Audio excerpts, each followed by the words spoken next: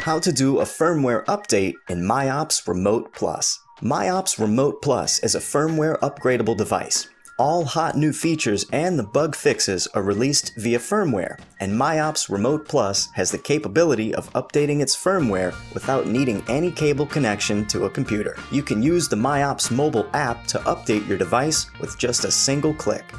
The MIOPS mobile app will check if there is a new firmware every time you connect to the device, and it will show a notification on the screen if there is a new firmware.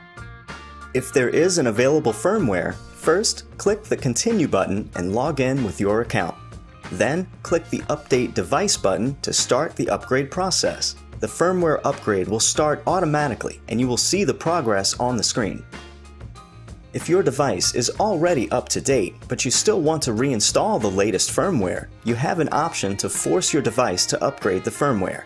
For putting your device to the Force Upgrade mode, turn your device on by pressing the power button for a few seconds until the steady red light comes on.